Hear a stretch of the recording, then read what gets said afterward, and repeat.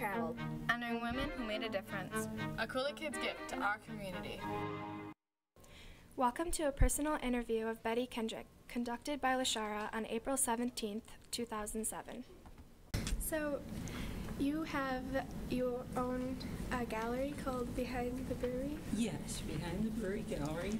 And, oh, sorry. Well, this shows when we first opened it, my husband and I have that article there that tells about it when we first opened it.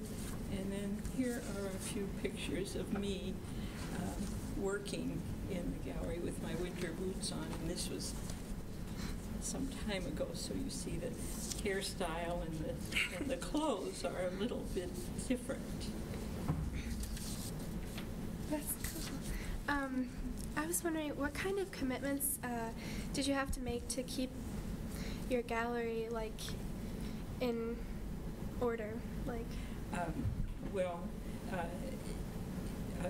we had a number of artists that we called upon, what you might call a stable of artists that exhibited at Behind the Brewery Gallery. But our first commitment, since both my husband and I were in education, art education, he was a professor of art at the university, and I had taught, as you will see on my write-to sheet here, at different, I was an art supervisor, and then I taught at colleges and universities, and I taught children, and even in nursing homes and so on. So our main commitment was to art and art education. So our gallery started out as a teaching gallery, where we would invite people to come and see art. At the time we opened it in 1970, there were no other galleries in La Crosse. There had been a few before, but at that particular time there was no galleries.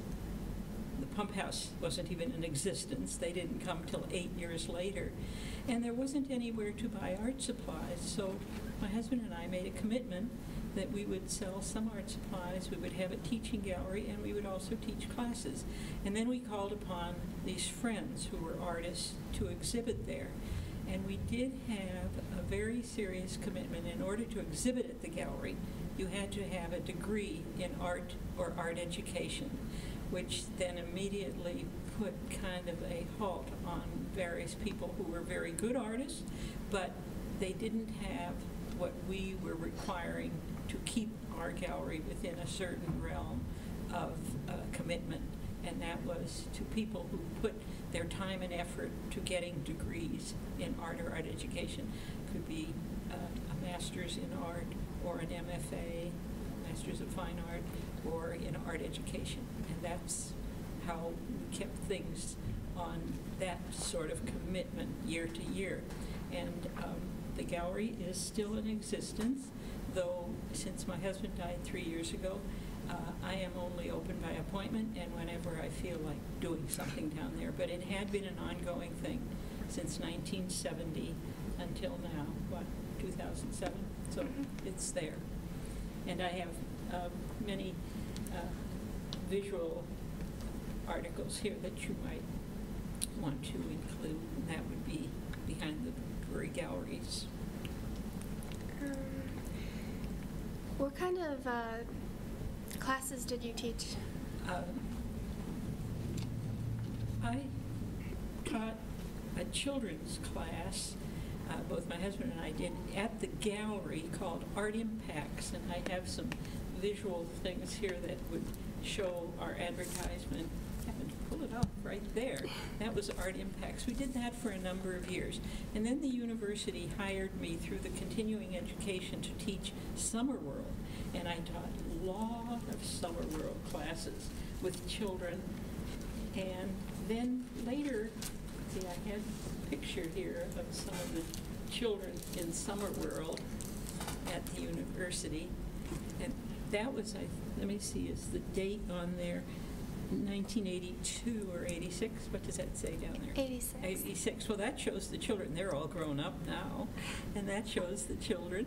They were doing paper mache, three-dimensional things. They were painting, and look at all their glorious paintings on the wall. Yeah. So that was the kind of art that I taught. Now, on the reverse of that it shows some of the women from a nursing home. Now, sad to say, since that was in what is the date? 86. 86. Sad to say these women are all deceased. But at that particular time, I was teaching weaving on those small looms to the nursing home women and men. And I also taught at Behind the Brewery Gallery clay classes, batik classes. For 12 or more years, I taught how to decorate Ukrainian eggs. That was always a delightful, fun thing because I would have men, women, children, all ages.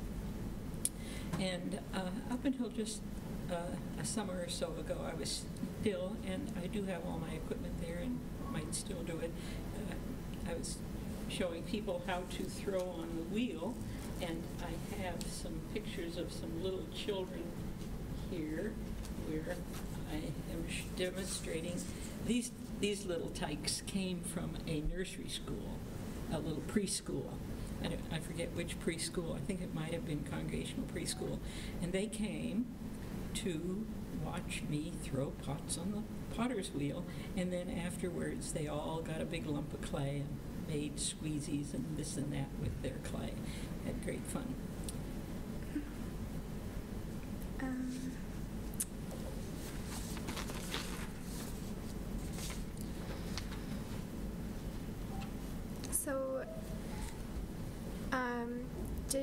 It said, I think I read that you taught at some colleges? Yes. Yeah, I taught at a Commonwealth College in Pennsylvania. It was part of Penn State University. It was in Abington, PA, and it was their 2-year type college before they went off to the main campus.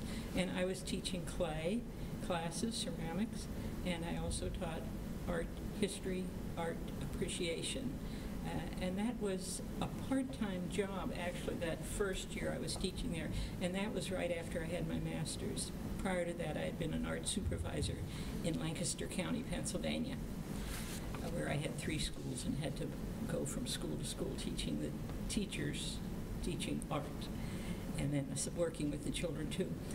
Then I also taught art at a school in South Philadelphia called, it was a settlement music school. I only did that on Saturdays, but I had a lot of experience then with the children and teaching art, and that was a great joy.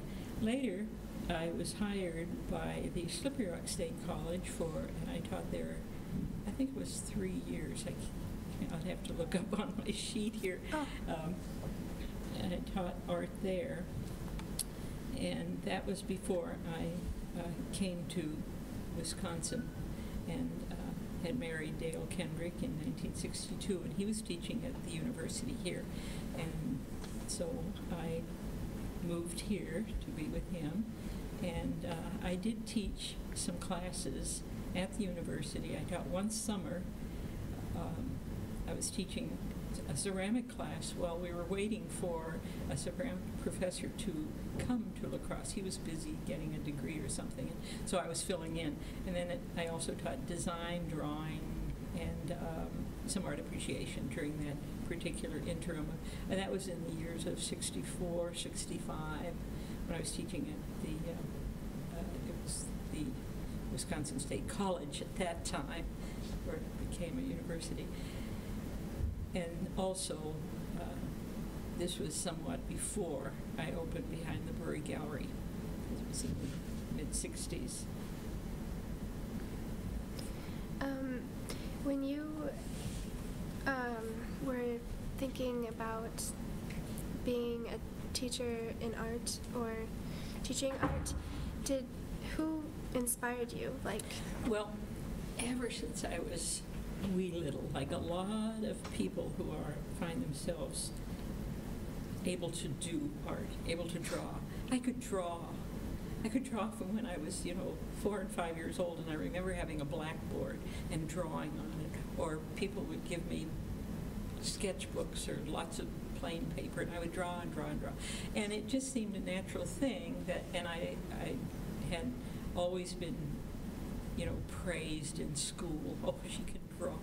And I did, when I was in high school, have art teachers who were very supportive and also helped set me up with going to evening classes and Saturday art classes for young people in my hometown in Hazleton, Pennsylvania. And I can remember one woman, Alice Wilsey, and she would help me go to a jewelry class because that was her interest, making jewelry. So in high school, I was doing things in the high school and then out of high school. And then it just seemed natural that I went on to college, that I would major in art or art education, as it turned out. And always had great success in my art classes.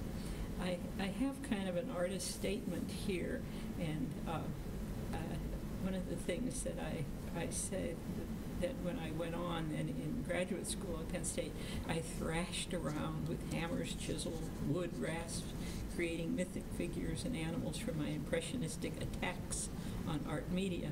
No art material was safe from my investigation on how far I could work the surfaces. So after making the forms that I loved working to perfection, I learned to respect hard work and sore muscles in what is creating art. I just had to read that at that point.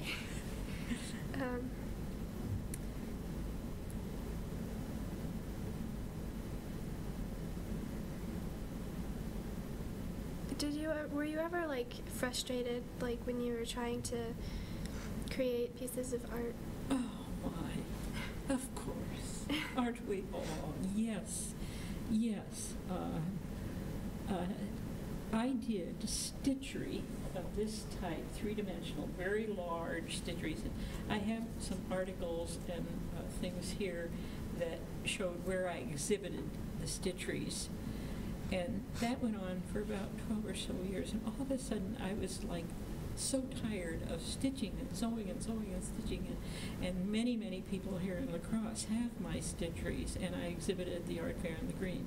But all of a sudden, in about 1975, 76, I was just like fed up to here with threads. And I was completely frustrated by that whole thing of continually sewing, and maybe getting, my arm was getting tired or something. So yes, you do get frustrated, and you move on into something else, as I did. It was around that time then I started to do batik, which was an entirely different art media and a different flow of the image that would come out. And then I was using brushes and not so much the needle. But now I find that I have come almost a full swing. Now in the 2000s, I am again using needles and threads, and I'm knitting and doing a lot of knitting. So you do go through frustrations, but you don't stop. You just, look around for a new way. Maybe it becomes an art therapy, the artist in need of art therapy, and you change and you do something else. And so I did batik. I went into further of my clay work. I drew a lot, and that developed. My husband and I traveled, and I kept travel diaries. I have now, that one says number 35. I have 40 of these. I numbered them, and so I brought along just a few. There's number 39, and the different places where we would go. We took art students to New York every year to do the art and music and theater scene. And I'd been to Scotland. We've traveled to Egypt some 18, 20 times. I've been to Greece, Italy, and so on. And so I kept these travel sketchbooks. And that was, again, a switch and a change from what I had been doing. When you say you traveled, how long would you stay there? Well, they were 2-week tours. I always jokingly say, and he was, Dale Kendrick, was the tour director of art and archaeology, and we worked with a company out of Chicago, Seminars International, and Dale was their tour leader for art and archaeology to these various countries, and it was primarily Italy, Greece, Turkey, Egypt, within the Mediterranean area. And then jokingly, I would say I was the tour ender. as he was the tour leader, because I did have a part in helping him see that everything went on track. And they were 2-week tours. And also when we went to New York City from La Crosse, in the early years they flew the students from the university, but it got very expensive. So then we started to take a bus, and we would go a whole week to New York City, the week of Thanksgiving break. We would leave Monday morning, and then we would return the next Monday morning. And the bus ride was 22 hours on a bus from the back door of the Fine Arts Building at the university campus to the theater district the next morning, 22 hours in New York City. And people still in La Crosse talk about those trips, so we did have a lot of La Crosse contacts, students and the community going off to New York.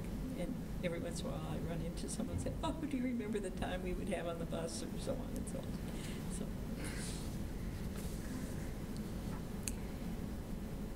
So. Other than your experiences with Behind the Brewery, what kind of jobs have you done, like, without art? Have you?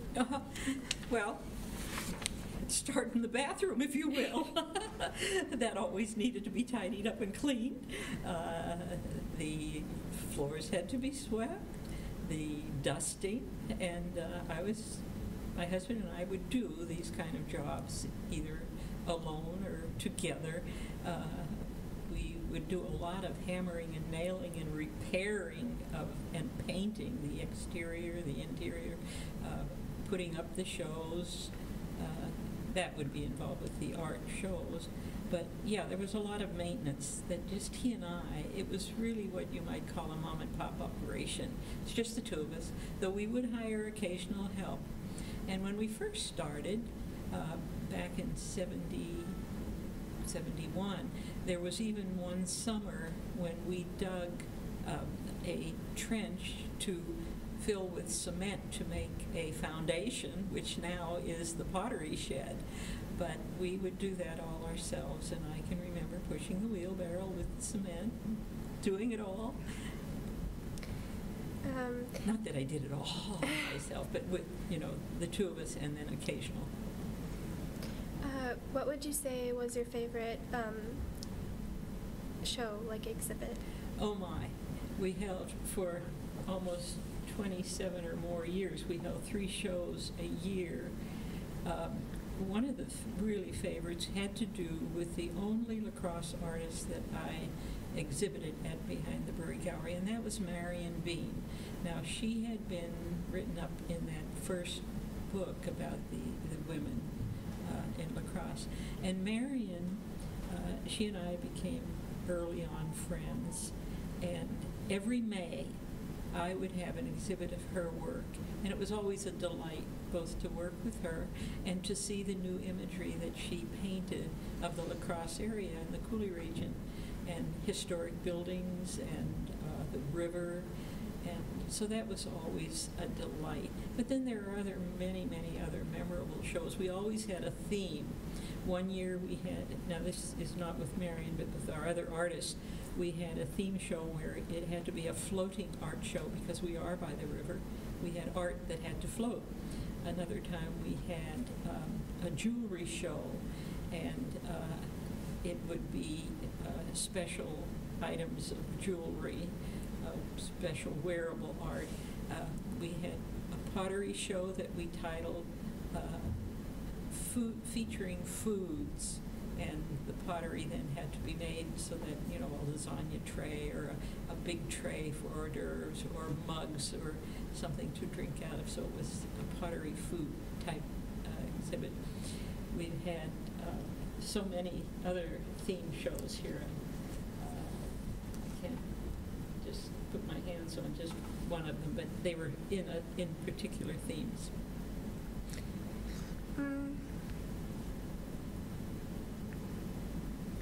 Who made a positive impact on your life?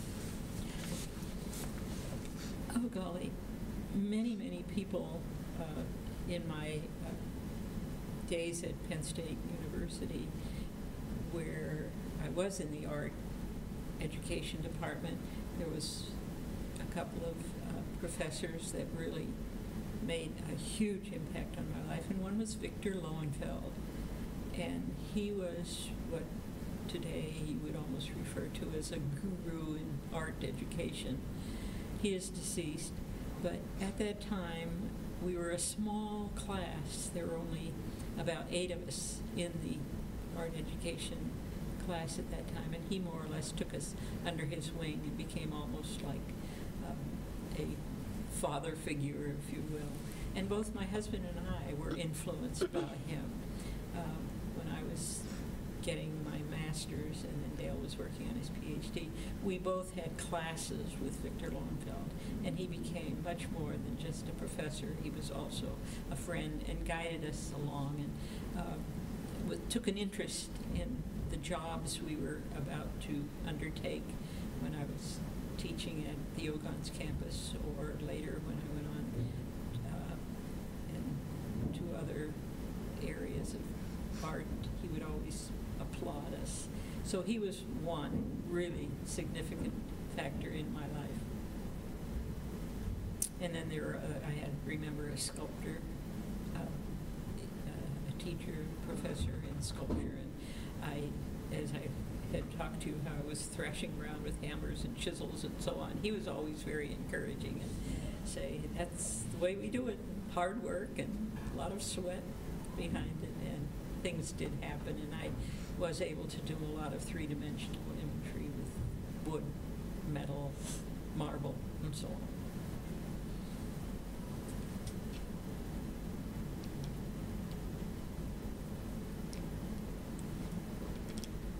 One of the things that came out of my Egyptian sketchbooks and notebooks and the various shows I had, I also put together some slide talks that I gave around La Crosse to various women's groups, the AUW, the business women, Christian women, and then also in schools.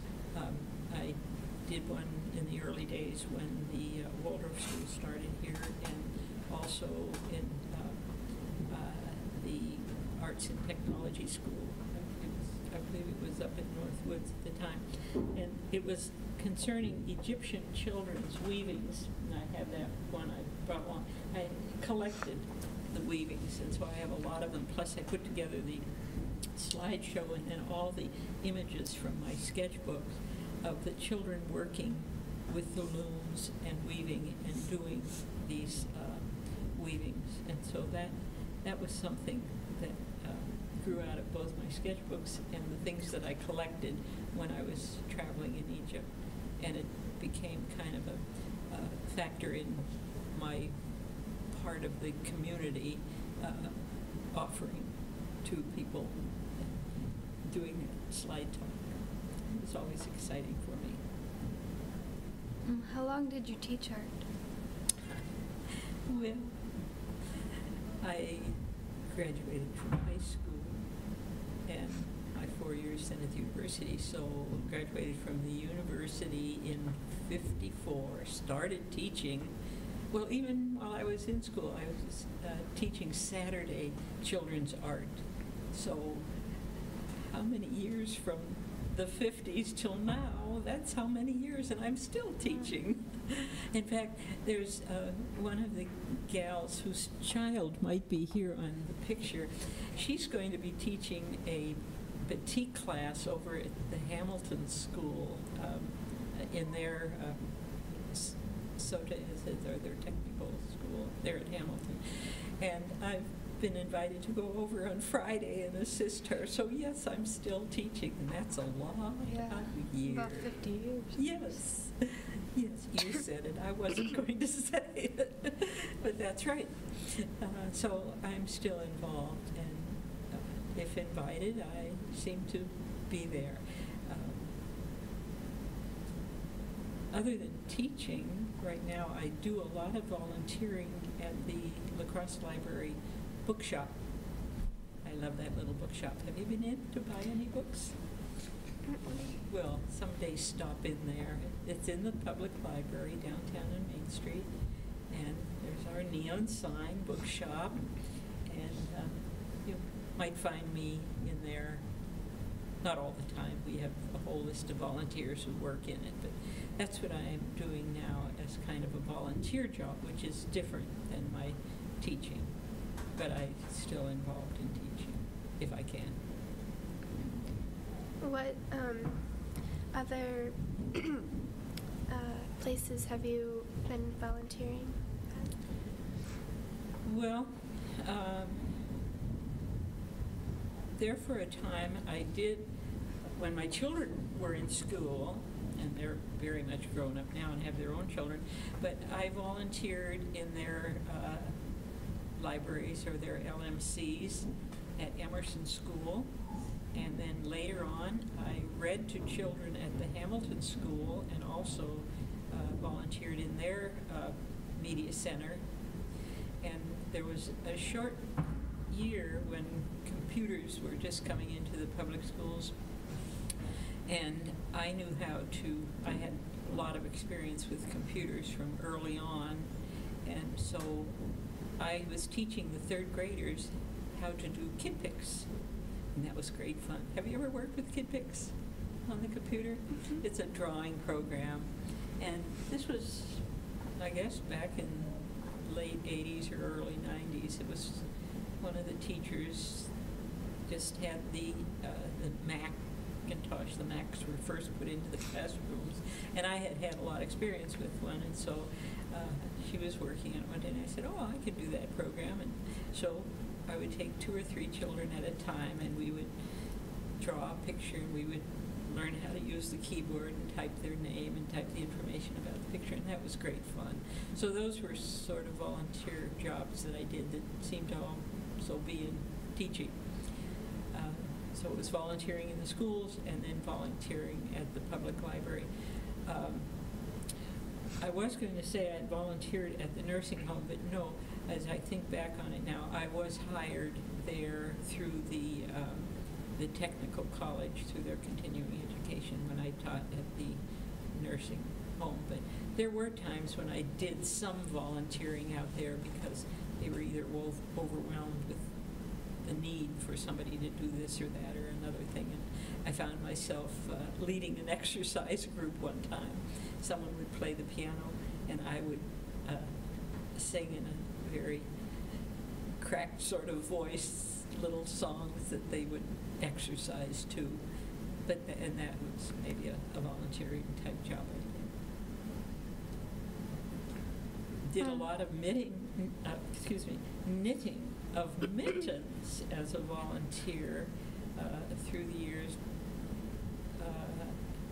We used to have mitten trees in lacrosse, and I would either crochet or knit mittens to put on the mitten trees for little children or all-age children to have warm hands. That was a volunteer job. When you make those things, how do you make those? Are they just knitting and stuff? Well, this actually is a stitchery. It's a stitchery sculpture, and I just took one of the small ones. I have a lot of large framed pieces. In fact, here, for some reason my computer wouldn't print out proper. Yesterday I had these on my camera, and it's probably my ink is going. And that is a stitchery with gold threads. Here's one that has a silk tie. Here are stitcheries that are supposed to be blue and silver, and it's hard to see them. But I was so disappointed at the way my printer was printing out from my... There are others here that are my drawings. During the Vietnam era, I did a lot of protest stitchery, and this is a bag that was... it has stars and stripes and stars and the stitchery threads, and it is a big pouch, and it was kind of a protest of, at that time, the killing and so on that was going on in Vietnam. And I'm sure That's probably... neat. And see, you can see the stitchery threads on this kind. This was water of the Mississippi idea. I did a lot of things with the Mississippi. So how long did it take you to make these? That's a difficult question to answer, and it's often asked of artists. And in some ways, it's a question we can't answer because it takes as long as it takes. You start working on something, and maybe you're not working on this one alone. Maybe you're working on a whole lot of them. Like I had a whole series of drawings. This is pencil drawings, and this is the Wisconsin bluffs from the passing lane. And I would lay them out, and you draw on this one, you draw on that one. Gosh, these are terrible copies of the originals, but you sort of get the idea. Here's a panorama thing, and the pencil line almost reflects kind of the stitchery line. Here's they're gliding over the bluff, and then I did a series of drawings of birds. These are Egyptian birds. Some more of the passing lane, the bluffs with the river and the road, and a few other sort of things. Lots of artwork has gone on in my life. Lots of it. But it's hard to answer that question. And I don't think I'll give you an answer because I don't know. How long, what time, like, how long has it taken the longest, like... For a project? How yeah, long? The longest. How long? Maybe I can answer that by saying every time I would start something, it was done in a series. When I was doing these ties, and somewhere in here I have a listing of those particular, that was a listing of all the trips we had taken. Let me see if I can find that list. In the series, so that I would say, I'm going to make 24 of these. And I would lay out, here is a series of drawings, and with discarded 100% silk ties. That's one of them. But here, actually, I did about 15 of them, and then I picked out 11 of the best, gave them these titles, and then they're all different, but within the same idea. It had to be a 100% silk tie, was adhered to a board, and then I drew around them the imagery. Actually, it goes this way. This is the bottom. This is the top. The imagery then were from my Egyptian sketchbooks. One of the things, a symbolism or an icon in the Egyptian tombs, are these little tables with table offerings on them. And then there's a lot of fish and a lot of birds. And so I would put those on it. And these were the particular series. So that whole series took me about 1.5 years to 2 years. So that's when so it isn't one thing of saying, okay, it's going to take me, like, you're in an art class this week and then you have it again next week and you have those 2-hour periods or something and you do a project. Or you're frustrated and you say, oh, I need more time. But see, as an artist in my life, I've spread it out.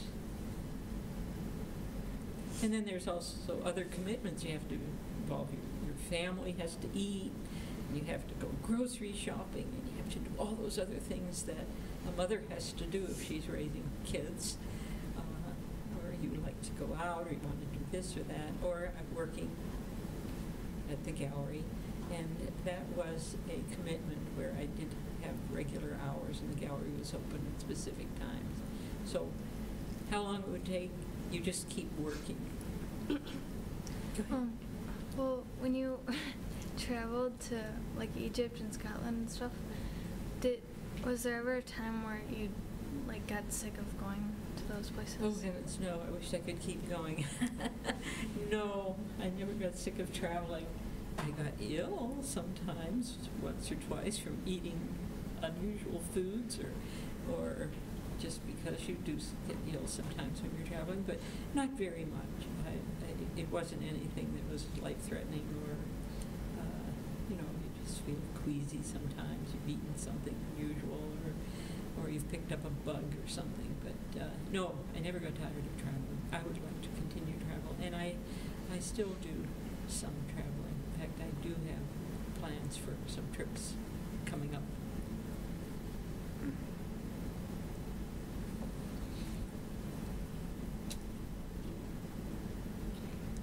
Are you going to need any of this stuff or something? Yeah, we'll scan it at the end. Okay, and we can put it into some other. I noticed on there that you. Oh, let me tell you about this little thing. I go to knitting retreats or knitting camps, and every once in a while, the person who runs them will give you a challenge. And the one year, the challenge was to knit a child's story or to knit something from literature that would appeal to children. Now, can you guess who this is? Little Red Riding Hood. No, she's not Little Red Riding Hood. Wizard of Oz. No. Dorothy? It's Alice in Wonderland. Oh, and I was trying to think, is that a dog And then she or a falls rat? through the pool of tears, and the rat comes up out of it. And so here she is going through the pool of tears. This was up on a stand. I have lost the stand. I'm going to have to build another stand for it. But I knit her. And right now I'm knitting some other three-dimensional toys. And so that's how that came about. I have a whole bunch of the knitting things that I knit. Oh, that was one of the batiks. This particular vest, it's a child's vest for someone about 5 years old. That's the front and the back. And that also was a challenge. And this one was published in a book called Sweaters from Camp. And here is a hat that I made about the same time. And it's front and back of the hat, and then you can open it and it becomes a scarf. And so that's from that. And then some little other whoop. That's going to make a big plunk and a whoop in there. Little children's sweaters, I did a lot of those. And the last summer, I had to interpret a movie. And so the movie I interpreted was Playing by Heart. And here you'll see all the hearts that are knit into that vest. We had to write the script, but the script was already written. It was a movie that I had rented. I'm looking to see if I have a picture that has all the information on it. Should have put these in a better order. Well, I don't know where that is at the moment, but we'll come across it.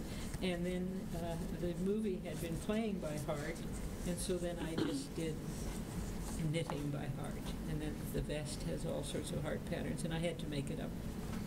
I thought, that's an early stitchery.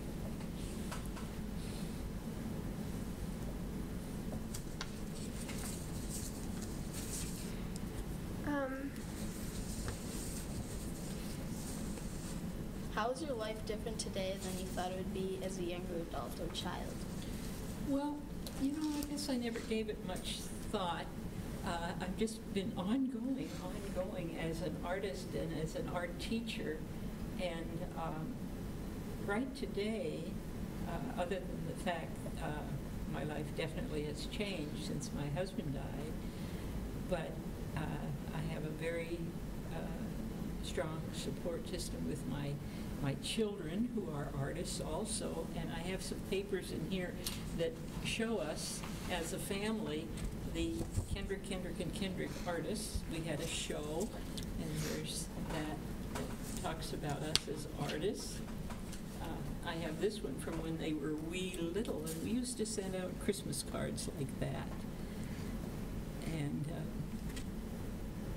my son, Rock, he likes to work with metal. He's on the staff at the University of Wisconsin in Madison in the physics department, but he also, as an artist, does things with metal in a foundry. And then my daughter was an art teacher in the Madison School District for a number of years, and she is now an at-home mom with 2 little children, but she continues to do art. There was another program here that shows us as an art family. I'll come across it later, where we would do shows together. And once we even took a show on the road, so to speak. We went down to Thibodaux, Louisiana, to exhibit at a college, Nichols College in Louisiana, just our family. And then the person who had invited us, he was a professor at the college. He had us meet with the students to talk to the art students at that college on what it was to be an art family, where we all were involved in art. It makes for some interesting life now, because there is so much stored in this closet and that closet and so on. There's a lot of art that accumulates in your life. Have you won any awards for your artwork? Yes. On that VHS sheet there, it will list some of them.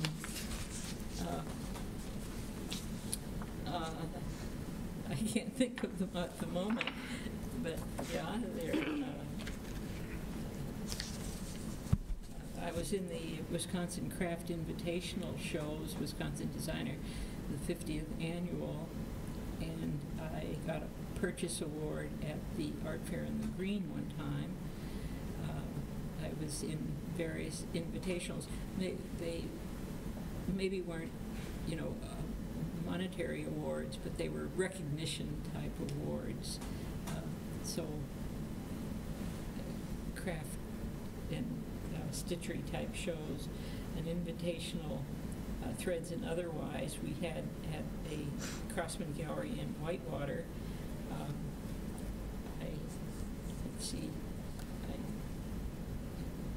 received that from the YWCA. The 1990 was that, the Outstanding Award in Art.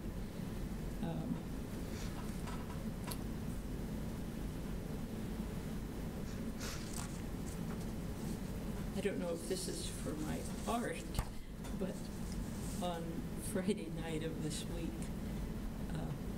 the La Crosse Public Library is going to award me the Founders Day Award, which I am That must be exciting. very pleased to know that I will receive that.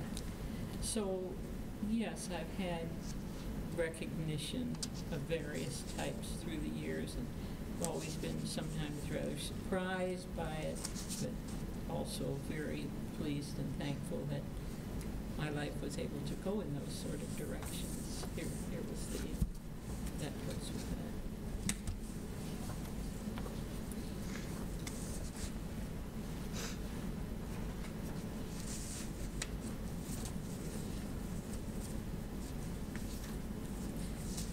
Lots of appearing in the newspaper over the years, and I have all sorts of articles here. When we were coming in, and I said I just kind of took these out of the archives that I've been keeping since 1970. It's in 6 big fat notebooks about this fat, 3 or 4 inches fat, and 6 of them, and these are just a little bit of what's in that.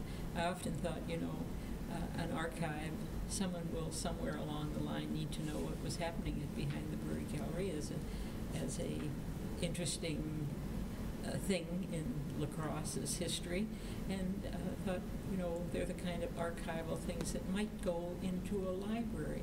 Well, here today, you are going to have it on smaller digital form, And all those big fat notebooks are just going to disintegrate. As you can see, all the paper here is yellowing. The newspaper articles, if they aren't put in special archival materials, just aren't going to last. So all that effort I put into those wonderful big fat notebooks, you, of your age today, will have it on digital format, CDs, and will take up so much less space.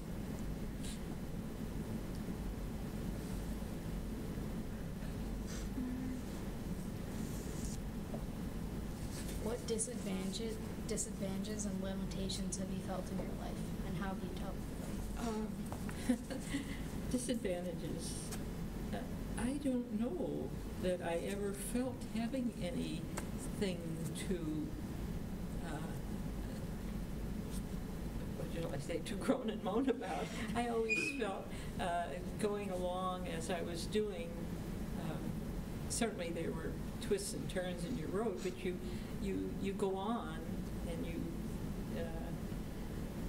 do something that makes your life better. Maybe one of those instances happened in 1975.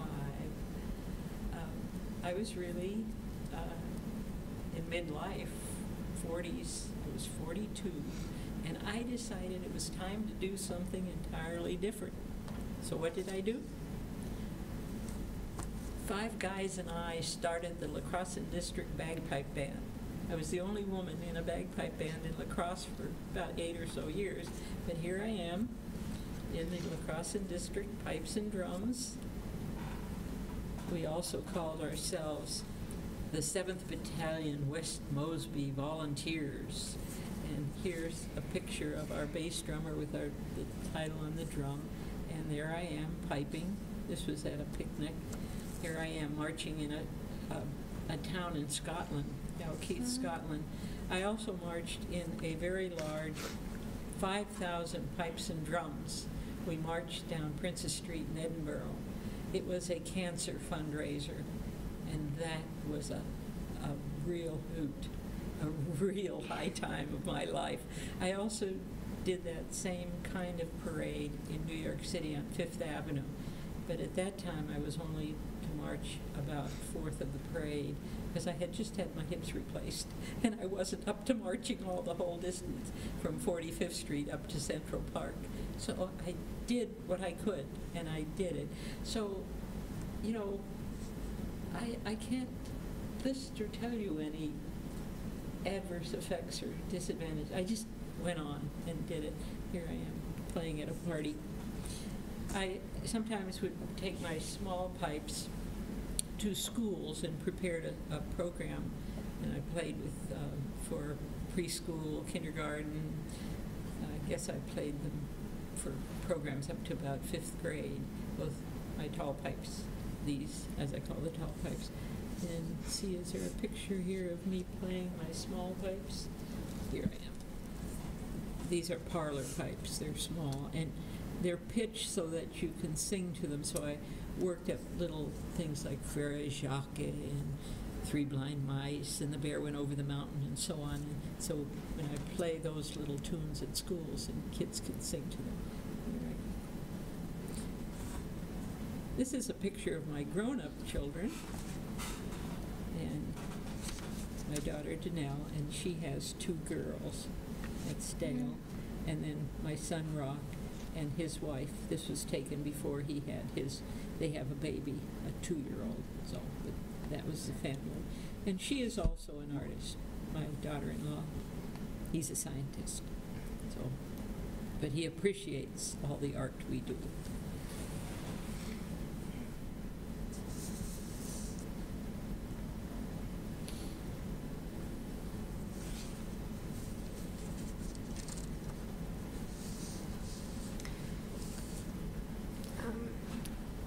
You said that you went to your gallery like when you felt like it in your appointments. What do you do with your spare time? Spare time. Well, see, the gallery really was a job where I kept very, very specific hours and was there, you know, open to the public. And now, of the past 2 years or so, I knit, I play my pipes, I take care of my house, I have a very interesting garden, and I love to garden. What do I do with my spare time? I don't know. I work at the public library as a volunteer in the bookshop. I read. I belong to a couple of book clubs. I love to read. I don't know what spare time is. It is always sort of filled with something. If you were to see my calendar, there's always something in each block that has to be done, or things I enjoy doing. So it's a very rich life of just more or less continuing doing artwork, playing my pipes, reading, taking care of the house, getting together with my children and the grandchildren. Lots of fun things to do. What's your favorite art form to Drawing, actually. I love to draw. I have more pencils in my collection of art materials, and every time I see new sets, and you know, today commercially there's always something new coming on the market of new kind of pens or new kind of pencils, and I seem to have accumulated a lot of pens and pencils. There was a time when I was only using one sort of pen because I used it in my travel sketchbooks, and now I find on the market there's so many other kinds of pens and pencils, so I'm accumulating them, and I try them out and I draw with them. So drawing is really, I was never very successful as a painter. I don't know what it was about the quality of painting or something, or the color, or putting colors together. So I never really painted, but I drew and did a lot of designing. And then the stitchery was a thread drawing. So I was using embroidery, the classic embroidery stitches, but I was doing them, as I would talk about them, as kind of off the wall. They weren't like traditional embroidery stitches. The same when I was working with batik.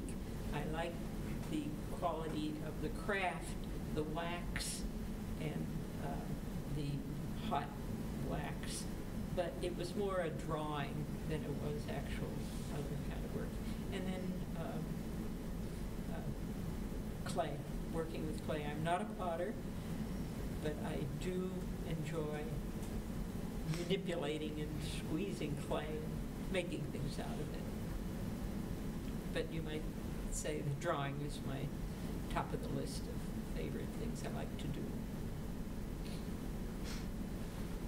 What would you say was your some of your favorite memories living here in La Crosse? The river. I say that right off the top of my head immediately, the river. I think I fell in love with the river when I first came to La Crosse. And it's been an ongoing thing. I have a lot of drawings and sketches of the river. We I still have a boathouse. I love to fish, and I have spent many an hour fishing off the dock of our boathouse, going other places to fish. We had a boat. We would take our children camping on the sandbars, and that was always a highlight.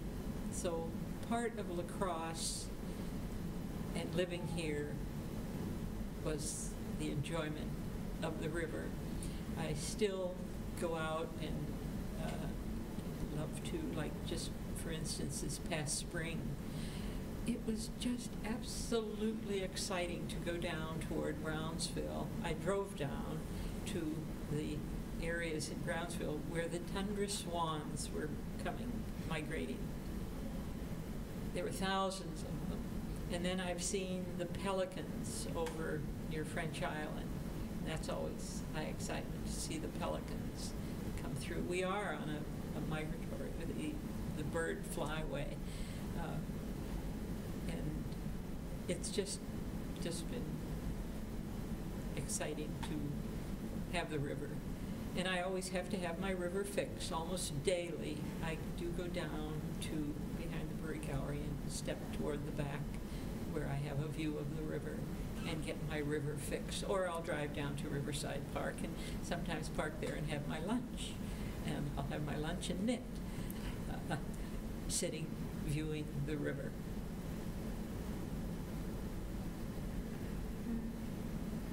Is that it? Is our time about up? Have any more questions, Lisa? Oh yeah, well, where were you born? I was born in Hazleton, Pennsylvania, in 1933, January 4th. I guess it was a cold day. It must have been. I am here. I lived in my hometown of Hazleton, graduated from high school there, and then went on to Penn State University. And then in '62 moved to La Crosse, Wisconsin, and have lived here many, many more years than I lived in Pennsylvania. And this is always has felt this is my home, La Crosse. What made you want to move to La Crosse? Well, when I met Dale Kendrick in graduate school, we were both in art education. I was teaching at both the Penn State Commonwealth campus and Slippery Rock State College, and he was teaching here. And I guess we were making the post office rich and the telephone company rich. So we decided that we would make our life together, and I came here. We were married in Pennsylvania, but then I moved here, and he would jokingly say, and people who hear this and who know and remember Dale Kendrick will know what kind of a fun personality he had. He always used to say, I just married her because she had a Black & Decker drill and I didn't.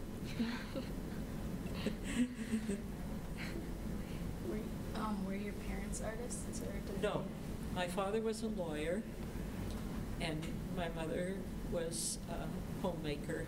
She took care of the house and children, and I had a number of brothers and sisters, but no.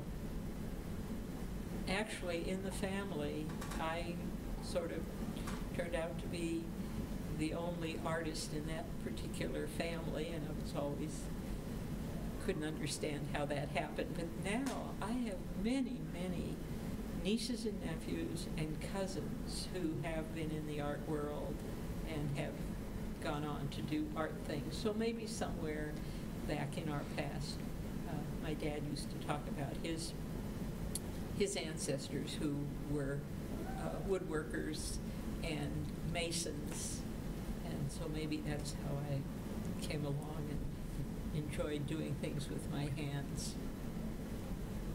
Did your parents support your role in being an artist? Oh, yes. Yes, they were very supportive of seeing that I went on to college.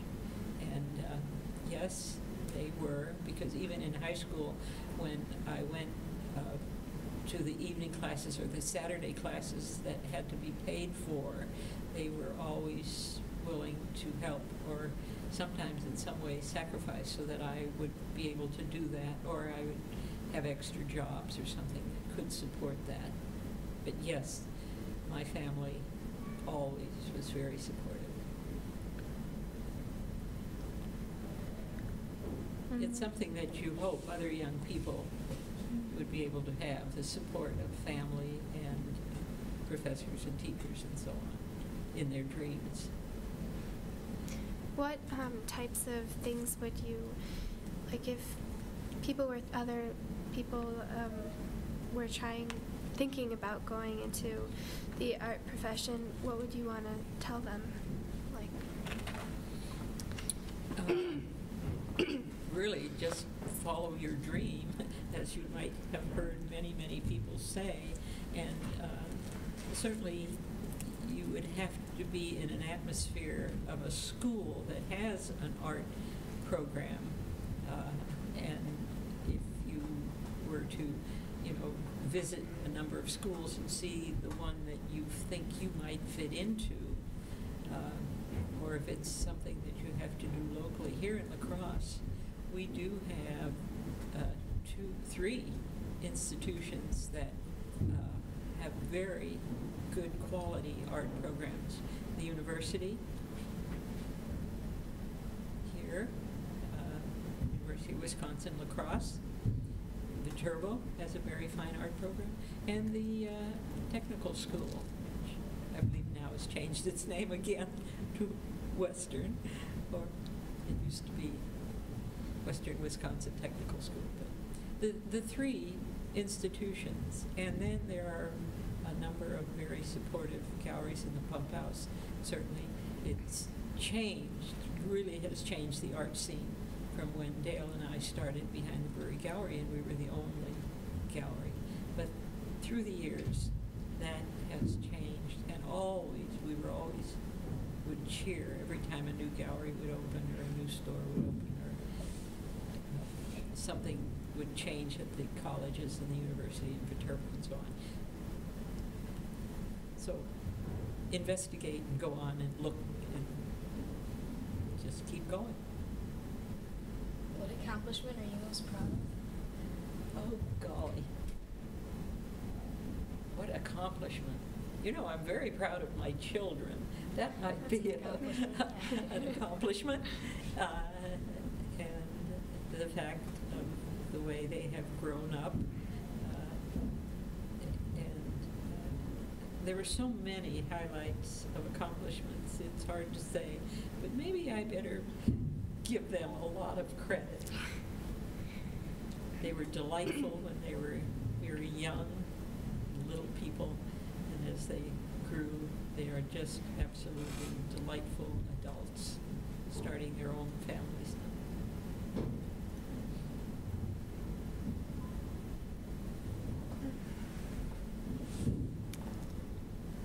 Do we have to make some sort of order out of all this, and how will you go about it? You can just bring it up to the LMC and then have them scan it off.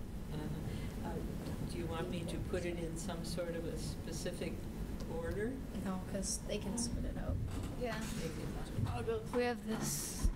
We're very organized. You're very organized. This podcast brought to you from La Crosse, Wisconsin by the Cooley Kids at Longfellow Middle School in conjunction with the League of Women Voters.